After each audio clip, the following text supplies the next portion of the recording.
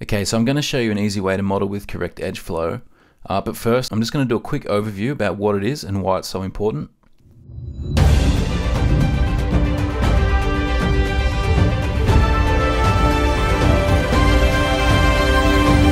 So first up, what is edge flow?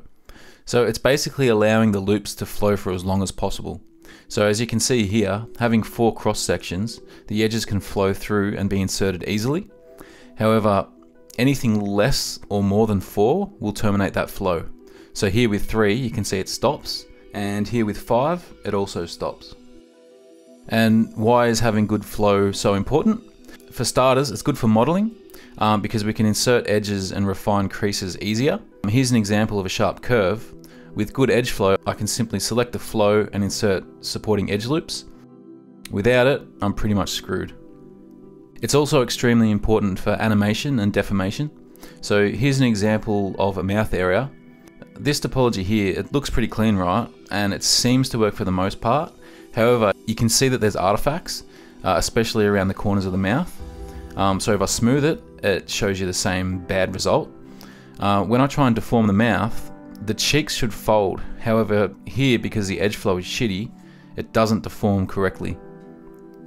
So the reason this happens is because although quads are good, they're still essentially tris. So one quad just consists of 2 tris.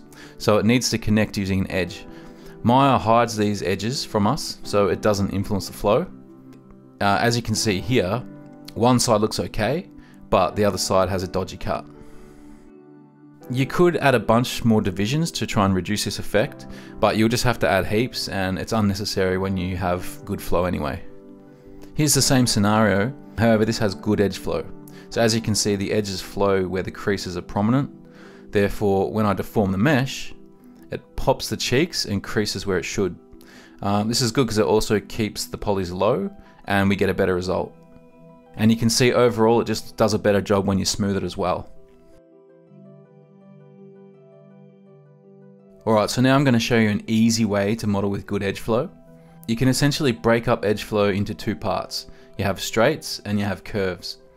When they're parallel, it's easy to just bridge them together, but you're going to get to a point where obviously you can't bridge them anymore. So you have to identify when one flow branches off into another. You can think of it like splitting a banana peel. In order to connect them while still keeping quad workflow, we're going to use something called a pole. And a pole is basically a point of direction change where it no longer uses 4 edges.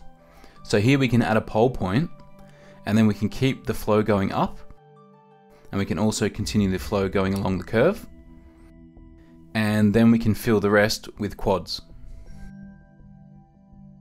This method works really well on the outside of a curve. However, on the inward side, we just basically keep one point with 3 edges, and then we can just make that a quad, and basically fill in the rest of the gap, and done. And once you've connected everything with quads, you can go through and easily add supporting edge loops on the areas that have that good flow. So knowing this, all you really need to do is identify where your straights and curves branch off, and then connect them with poles, and you're all set. Alright, so I'll do a quick draw over on Shrek's pretty face. So on the mouth area, you want to identify the creases for the correct edge flow. Then you want to find where those edge flows branch off and add a pole. Then you want to connect those poles to the edges, and then you can go through and just fill in the rest as quads. Once you got that, you can subdivide it to add more resolution. And I'll do an example around the eye area, just so you can see a situation that's a little bit more complex.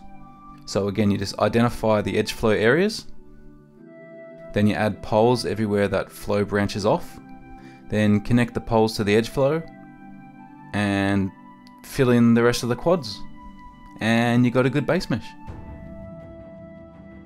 So here's an example of where you can put this into practice on a 3D model.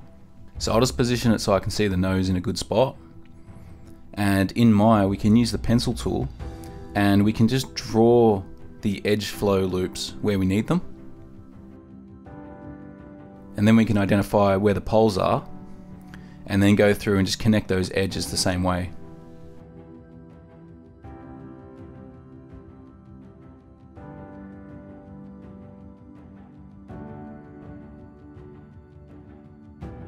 I'm also adding a few more edges to keep the shape a bit more.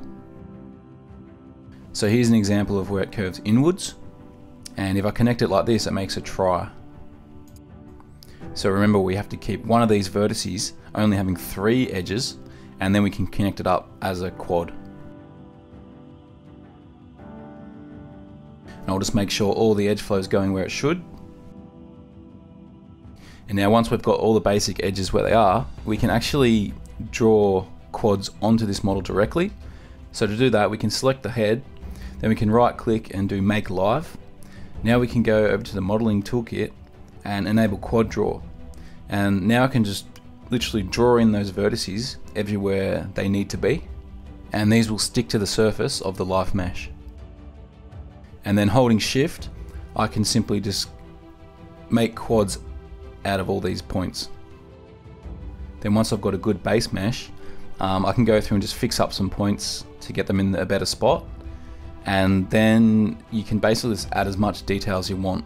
So you can see I'm just adding more edge loops to get higher resolution. Then you can just hold Shift and smooth these in a little bit. And there you go. Quick, easy, smooth, edge flowy snoz with really nice edge flow setup. So anyway, I hope that helped. Just makes modeling a little bit easier. Yeah!